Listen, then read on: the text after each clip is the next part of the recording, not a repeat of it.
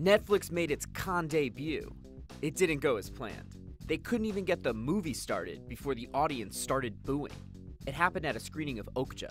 That's Netflix's first film to be shown at Cannes. Yeah, when Netflix name appeared, there was a lot of boos. The scene inside the theater was described on Twitter as a prison riot environment. Things got so bad, the film was shut down and had to be restarted. The film's director, Bong Joon-ho, didn't mind the controversy. What happened this morning, I'm quite happy with it because reporters, you people can watch the opening sequence twice. If you want to know what I really think, I think as in many matters, there is room for everybody. French cinema distributors are upset that Netflix films Okja and the Meyerowitz stories, starring Adam Sandler and Ben Stiller, are both premiering in competition at the festival.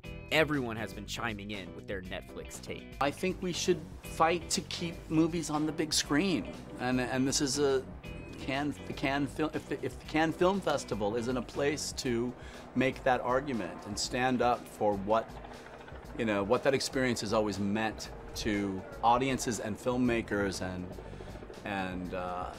our cultural enrichment. Where else should that take place? Now I think that there are new partners, the streaming, Netflix, etc., and that you can't ignore it.